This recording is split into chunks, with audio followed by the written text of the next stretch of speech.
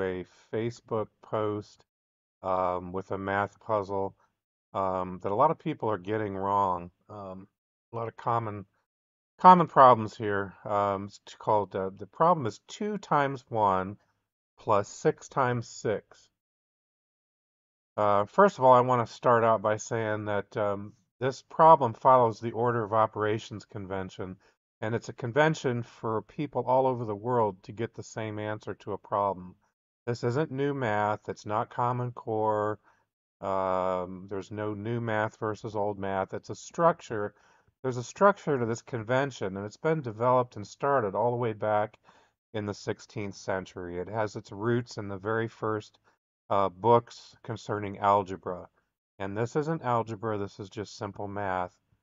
But there's a lot of confusion and wrong assumptions about the use of order of operations.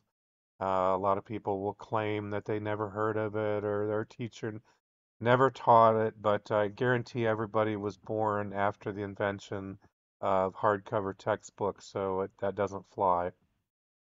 But this convention's also known by a lot of different mnemonics and acronyms around the world. Some of the acronyms that I'm familiar with are PEMDAS, BODMAS, BEDMAS, and BIDMAS. And these various acronyms, they're not mnemonics. Well, the one mnemonic that I'm familiar with is called Please Excuse My Dear Aunt Sally, which is a mnemonic for the acronym PEMDAS. And those all refer to the same order of operations. So whether you know PEMDAS, BODMAS, BEDMAS, or BIDMAS, they all refer to the same 4 steps of order of operations. And so the convention has these 4 steps. The first step is parentheses, which are nothing more than grouping symbols. It means that anything inside of those parentheses, you're going to look at the order of operations inside of those parentheses before you look at anything else. Then the second thing is exponents. Now, some people, depending on where you're from, that might be orders, that might be indices. I think some people refer to it as powers of. A lot of times I'll see people quote BODMAS and they'll say, oh yeah, brackets of division, multiplication, addition, subtraction. When they're saying of, they're really meaning powers of. That always kind of confused me. But number 2 is exponents. Now, the thing to keep in mind is if you don't have parentheses, you don't have exponents, the next thing is multiplication or division left to right. So in this problem, it's really simple. We're starting with multiplication. We don't have any division. Um, and then the fourth and last step is solving addition or subtraction from left to right. um, Yeah, and there's also this big myth that order of operations doesn't apply when we are missing parentheses. I misspelled there. I've got we are run together, but missing parentheses. That's not true. That's a myth. Multiplication is repeated addition. So therefore it's got priority over addition and subtraction. Um, Subtraction is just the addition of a negative number. It's the same thing. There's really no difference between addition and subtraction. So, also when we're talking about doing addition and subtraction from left to right, it really doesn't matter if you do the subtraction first, the addition first, the addition first, subtraction. They're the same thing. Um, Division is equivalent to multiplication. Your basically division is the same thing as multiplying by a reciprocal. 1 over a number. So therefore, your multiplication and division also have equal precedence. And then your exponents, you can think of those exponents like 5 to the second power as an example. I don't have it drawn out, but 5 to the second power is the same thing as 5 times 5. Or you got something like 5 to the fifth power, where you use that little superscript. 5 to the fifth power is the same thing as 5 times 5 times 5 times 5 times 5. So what's easier to write? 5 to the fifth power or 5 times 5 times 5 times 5 times 5? Well, it's pretty obvious. So exponents are just simple shorthand for repeated addition, or repeated multiplication. So in that case, exponents have precedence over multiplication and division. So you start to, hopefully you're starting to see the hierarchy here and why it is the way that it is. The parentheses are nothing more than grouping symbols. They don't change the order of operations. The order of operations is always multiplication or division left to right, and then your exponents, first of all, if you have any, then your multiplication or division left to right, then your addition or subtraction left to right. All the parentheses are doing is saying, hey, I want you to look at that order of operations inside of here first. But you don't throw out order of operations if you don't have parentheses. That's got to be one of the biggest myths I've ever seen. So in this problem that we've got, we don't have parentheses. Number two, there are no exponents. Number three, we're going to start with multiplication because we don't have division.